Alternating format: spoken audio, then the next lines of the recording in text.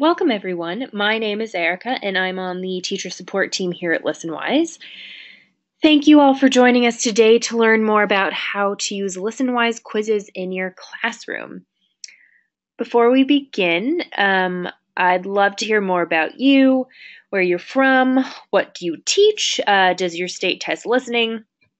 Feel free to share comments and questions throughout the webinar in the chat box, and Scott and I will answer all of them at the end of the webinar. So quickly, here is an outline of what we're going to cover on today's webinar. I will touch on the importance of listening and why we need to practice it in the classroom. I will also walk you through how to find the right story for your students and how to assign a quiz in Listenwise. And then we will wrap up by reviewing the reporting features and more on how to assess student listening skills in the Listenwise platform. And then after that, I'm going to pass it over to Scott Petri. He is a social studies teacher in California who has used Listenwise quizzes with his students. So he's going to share some of his experiences using Listenwise quizzes and what he's learned about listening so far. So I just want to start by sharing some great stats with you. So first up in the top right left-hand corner, 85% of what we learn by listening. I think that's an amazing stat that really does show that we learn by listening when we're children, and we keep listening and learning as we grow older. And then the top right-hand corner, combining print and audio increases recall 40% over just print alone. And then the quote at the top really says it all. Children who are better listeners are also better learners. So these stats just show that listening is a key source of learning when we're young and has a huge impact on academic success in the future. And then this slide just illustrates that listening is a pillar of literacy. Reading and listening are closely linked, and there are 23 major studies that have found correlations between reading and listening. And listening is the dominating influence on reading comprehension and literacy all the way through 8th grade and beyond. And as the last slide showed, students can listen about 2 grade levels higher than their reading level. So in general, the poor reader is likely to be a poor listener. Again, listening plays a huge impact on academic success. So Listenwise is here to help. We bring the power of listening to the classroom with real-world audio stories that connect to the curriculum across ELA, science, and social studies, and we are the only listening comprehension program in the market. And we have teamed up with experts to create a way to test and assess listening throughout the school year. So our quizzes focus on 8 listening skills like main idea, vocabulary, and point of view. And listening, as most of you are probably aware, is part of the National Common Core standards requirements, and many states are testing listening too, such as California and Florida. So it's becoming increasingly important to practice listening. So now I'm going to switch over and show you the live demo here. So hopefully you're all aware of our platform, but if not, I'm just going to walk you through the highlights of our platform. So this is the teacher dashboard, and you can explore all of our lessons here. We have social studies, science, and ELA. And they are all standards aligned lessons for those 3 subjects, but more often than not, you are searching for a particular topic. So let's say you're doing an immigration unit. So we'll search for that here.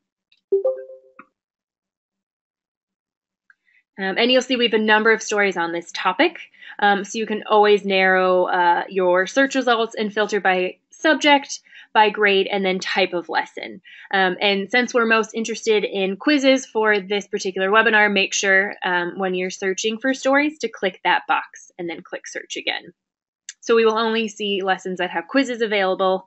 And I do want to note that our lessons are the only type of content on the platform that have the quiz feature. We do have current event stories, but because those are published more quickly, we don't have the quizzing feature as of yet.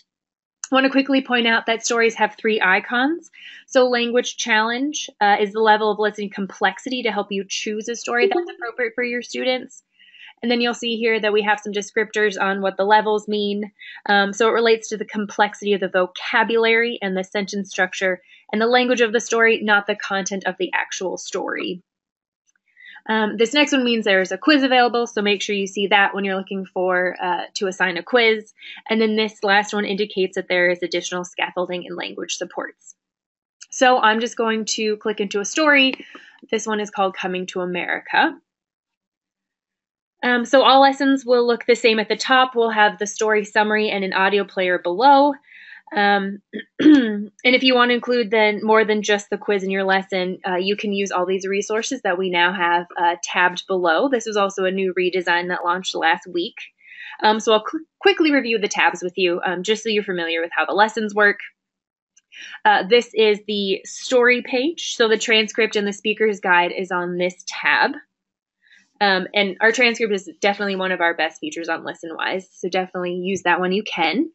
Assignment resources. These include materials you can assign to students in a customized assignment. So if you want to use listening organizers or work on vocabulary, you can plug that in here. The teacher's guide gives you an outline of how to teach the story before, during, and after a listen. Scaffolding tab. This includes those supports for ELL or struggling readers, and it focuses on language and other type activities. Quiz, this will be an important one when you're looking for a quiz. So you can easily review the quiz questions here and then all the possible answers and the correct answer before assigning it. And then you can always preview as a student here, and I will show you the preview in a few minutes.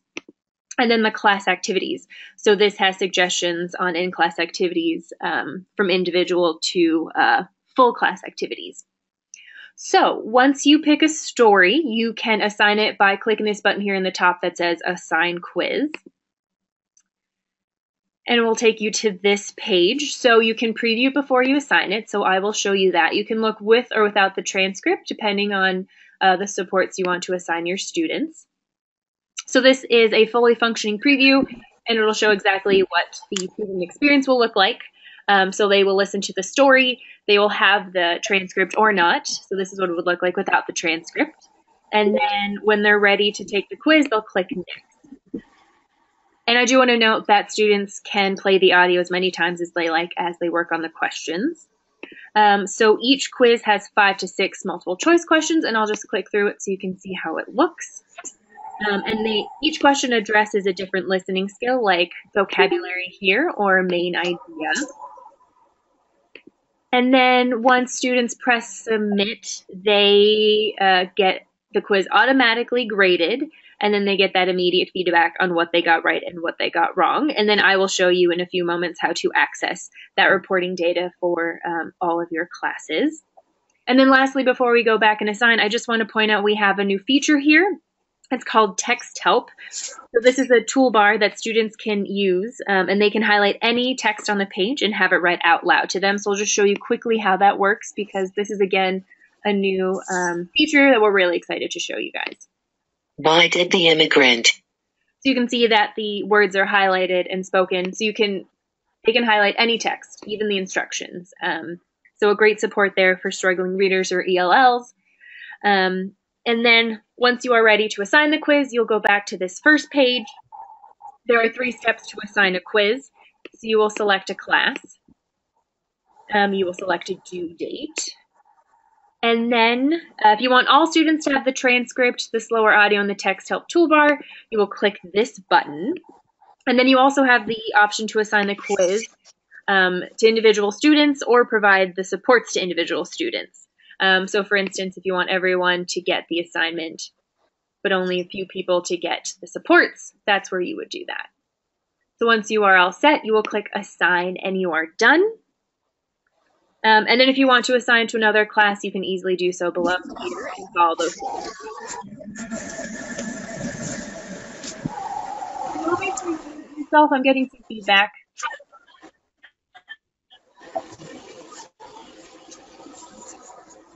There we go.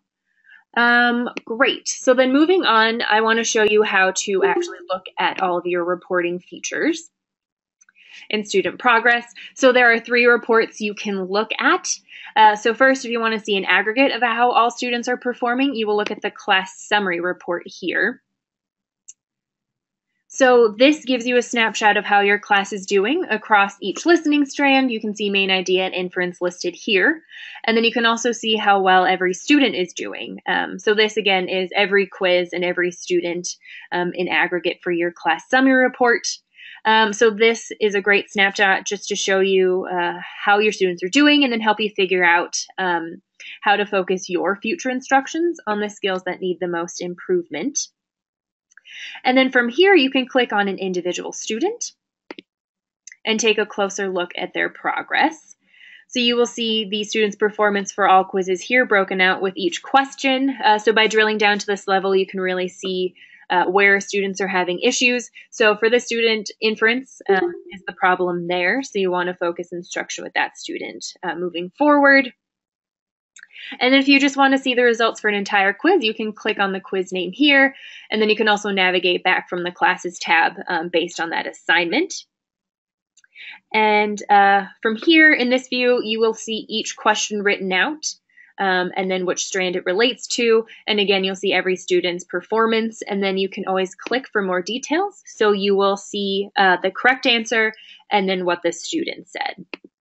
And then last thing I want to share before I hand it over is a great story from a school using Listenwise. So about 100 6th grade students in California used 5 Listenwise quizzes over the span of 3 months.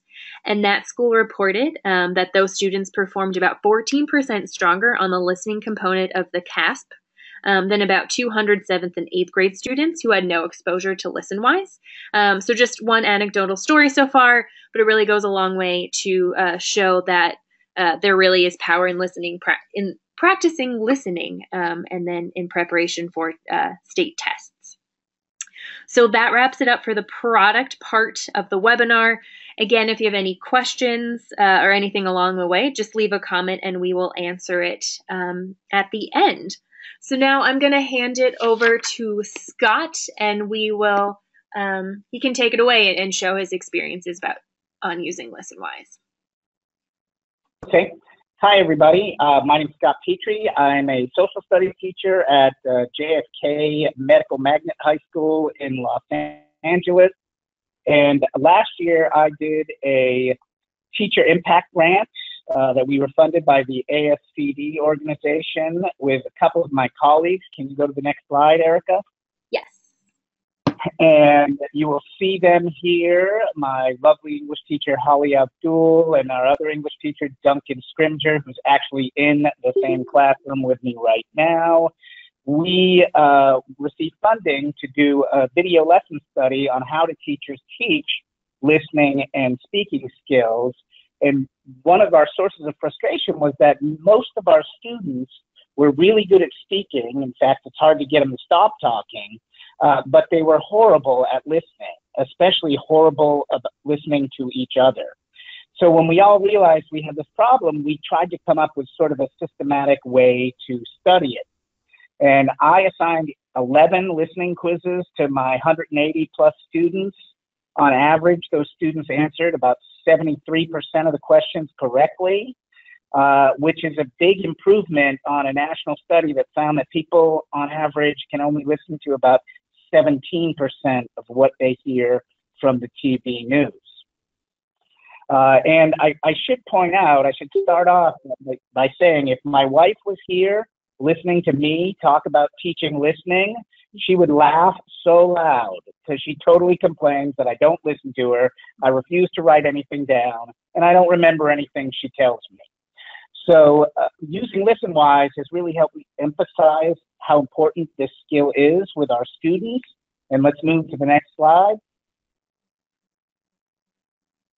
And when we were doing this is a piece I wrote for the Getting Smart blog. You should be able to click on it from this picture.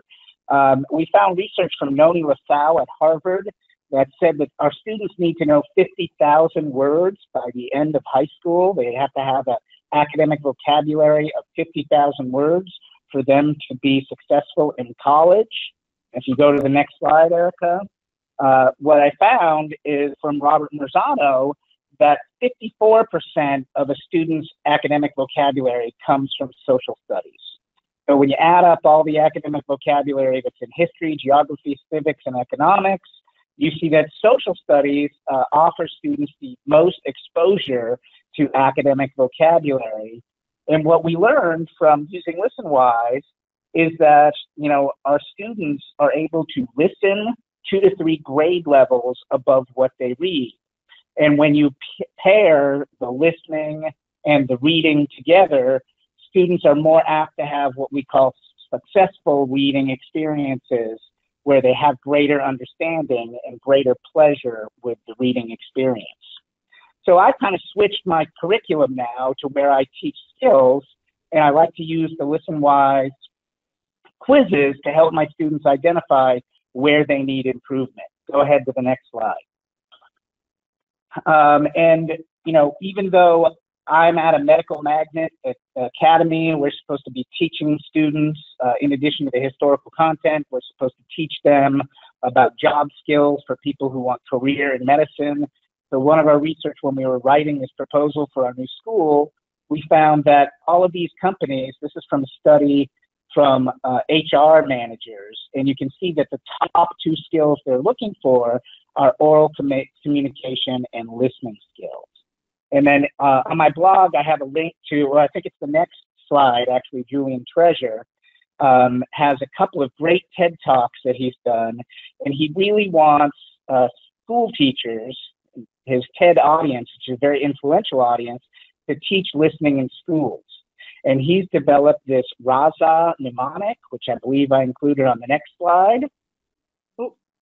No, I didn't. I'm sorry. His Rasa mnemonic is teaching students to receive, to pay attention to the speaker, to appreciate, to nod at the speaker, to smile and make eye contact, to summarize what the speaker just said, and to ask questions about it. RASA, this is an easy poster. You can Google it. You'll see many examples of it. And I just have it hanging in my room so I can point to it throughout all the listening activities I do in class. So now you can go to the next slide where you see this is a sample social studies lesson. I'm required to teach about the Constitution and the branches of government. This is the Listenwise. I found that there's close to 100. I believe there's 96 Listenwise quizzes for social studies stories. And then if you go to the next slide, I'm kind of repeating what Erica said here, is that it breaks it down so you can see what are your students struggling. In this case, my students look like they're struggling with point of view and main idea. So you can, again, readjust, reteach your lessons to focus on those 2 elements of listening. Okay, next slide. All right, so the big question is, how do we teach students to ask questions, manage their interest levels, and discuss what they just heard? Because one of the things I found is whenever I reach to my computer and I hit play on an audio file, I watched half my students reach for their cell phones. And in order to mitigate against this, I started a little speech where I just tell them, look, your friends are still going to be there. They're still going to like you. They're still going to retweet you. You just have to wait and give this 6-7 minute podcast your 100% of your attention. And so the first time I measured how many kids disregard the instructions and play on their cell phone while they're listening, it was more than half. And then when I went back and explicitly gave them directions to leave their cell phone in their pockets, and I showed them their quiz results, every single kid was able to keep their cell phone away to focus on the Listenwise content. And then my next slide, I just want to go through real quick. One of the things I'm interested in doing this year is measuring student listening skills and coming up with a systemic way to do it. And Listenwise gives us a lot of options.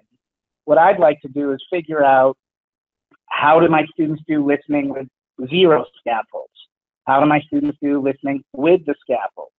How many of my students complete these activities when they're homework? How many students complete these activities when it's classwork?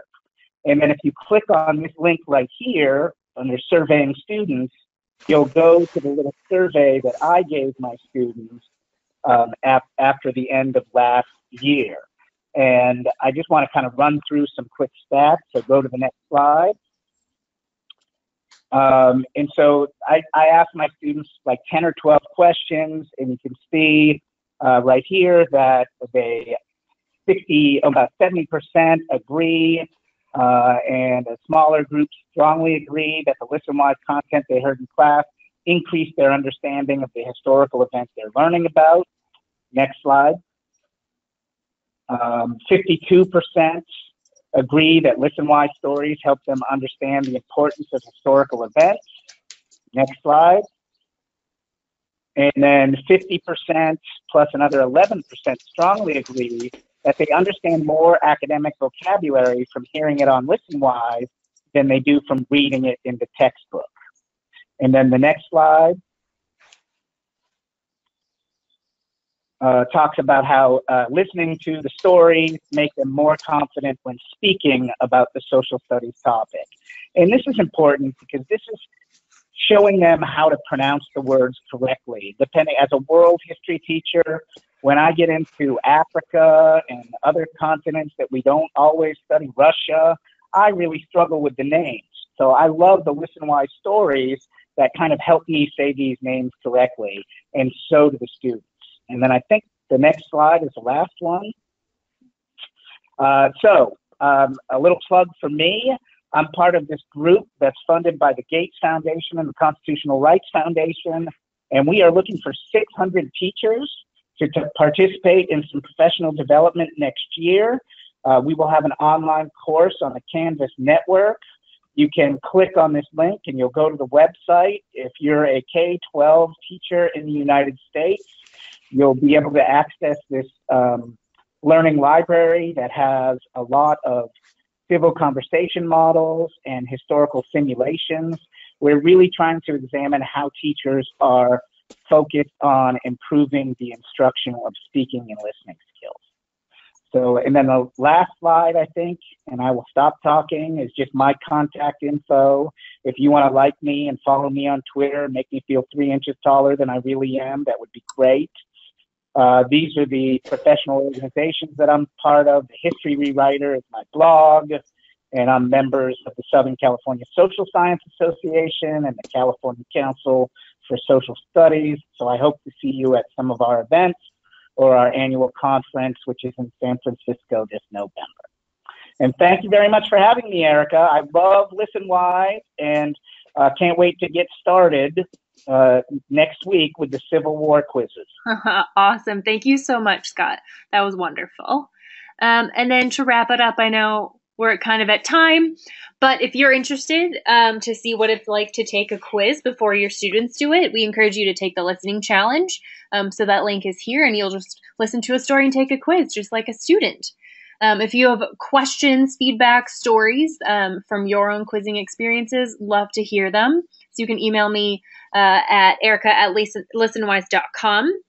And then if you don't currently have Listenwise Premium, but you're interested in a subscription for your school or classroom, after this webinar, please visit our Contact Us page and then fill out a form, and someone from our team will follow up quickly after. So without any further ado, are there any questions? I will take a peek at this. So hold, please.